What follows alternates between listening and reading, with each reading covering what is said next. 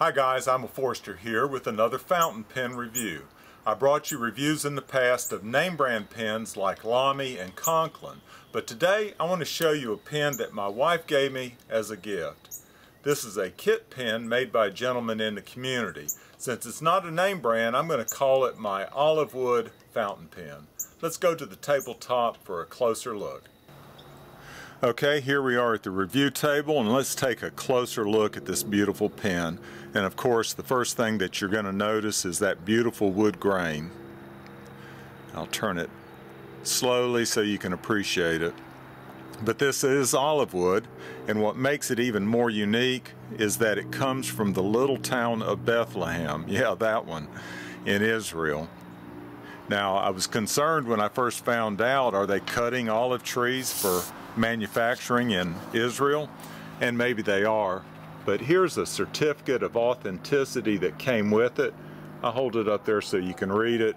It does verify that it came from Bethlehem, and there's a company with a website down here at the bottom that you can go and read about it, but they do say no trees were damaged or destroyed in the process of harvesting in this olive wood. So I think what they use, I went to the website and it looks like they use mainly prunings and an occasional tree that died naturally. Now, let me show you what came with it, and here is the card for the gentleman that made this pen. His name is Jim Lindler, and he's in Chapin, South Carolina, if you want to have one made for yourself. But here's what came with it, and of course there were several ink cartridges, and then there was a cartridge converter that I haven't used yet. What I'm trying to do is experiment a little bit with using ink and a needle to refill individual cartridges.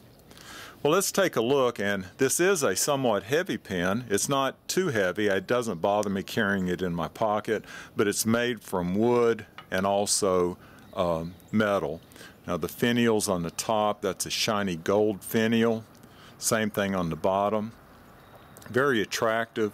The metal parts are what I would call a gunmetal and a gold or pewter colored. There's a lot of parts that screw together. Let me show this clip while I'm here. The clip is fairly tight, but it keeps the pen in your pocket. It's easy to get it in and out. The cap screws on at the bottom and also when you're posting it, so it's in a very secure in place. The part that the cap screws onto, this finial unscrews. I won't unscrew it all the way, but it unscrews there to give access into the ink. Let me unscrew this and show.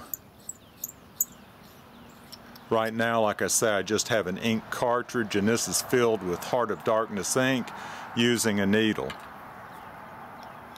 And I hope there's enough ink in there for the writing sample. I think there will be.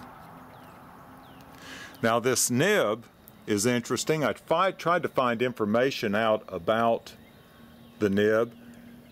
Jim said that he thinks it's a medium. I think it's probably a fine, but it was made in Germany and it has an iridium tip on it. I think it's a very attractive nib. Let me see if I can't get it in the light to where you can see it. And I will say, to the naked eye, I can even tell that the tines of the nib are not in alignment. And I can tell some scratchiness when I'm going from right to left. All right, that's the pen. Now let's go to a writing sample. Okay, it's time for a writing sample, and I'll be using this Rhodia notepad. And I'm going to go ahead and post the pen for this writing sample. Now, since this isn't a name brand pen, I'm going to name it, as I said, my olive wood pen. And the ink that I'm using is one that I've used a lot in my reviews. It's the Heart of Darkness. And I hope my ink doesn't run out while I'm doing this writing sample. Let's just see how it writes straight up and down. And that's as smooth as can be, no problem. And then let's go slanted and backwards, and that's where I start seeing some scratchiness when I'm going backwards that direction.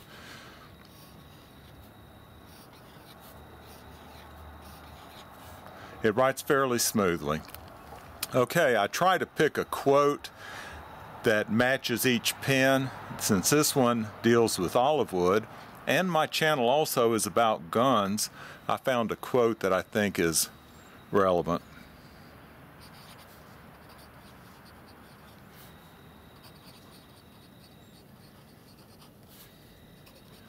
I come bearing an olive branch in one hand and the Freedom fighter's gun in the other. Do not let the olive branch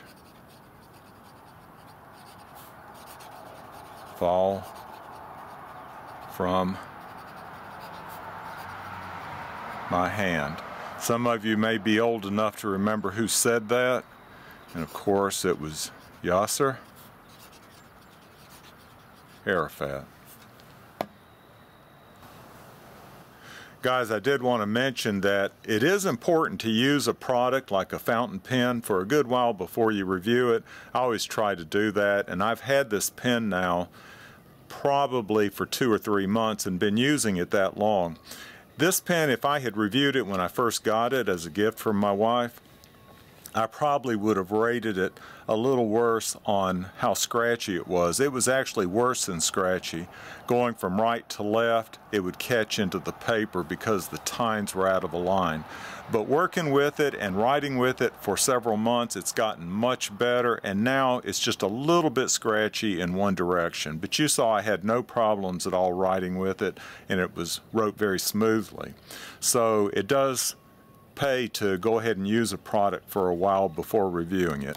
If you happen to want a pen like this, get in touch with Jim Lindler. I gave you his contact information, but you can get it right there. He's in Chapin, South Carolina, and he'll be glad to hook you up. I'll talk to y'all later. Take care.